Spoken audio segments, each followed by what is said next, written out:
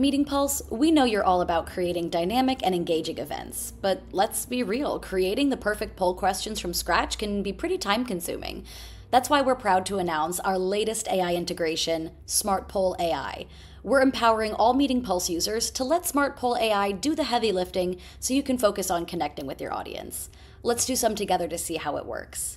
You're going to first jump into the meeting that you've created, and over on this left side menu, you want to make sure that polls and surveys is selected and you've highlighted it to know that that's where we're working.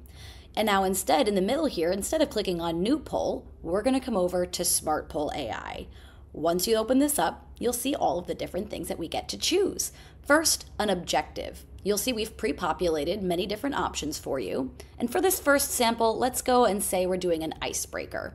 Next, we come into our industry and pick which one fits you best. For this purpose, let's say we are in human resources. Then you simply say how many questions and how many answers per question you'd like. I'll just keep these the same for now. Now, in context, this is where the fun starts. We get to say what kind of tone you would like these questions to be, and maybe if you'd like a different language. For now, let's say the tone is funny and answers must be short. We don't got a lot of time. We're going to come over and hit generate, and in just a moment, you'll see all of the different options that SmartPoll AI has created for us.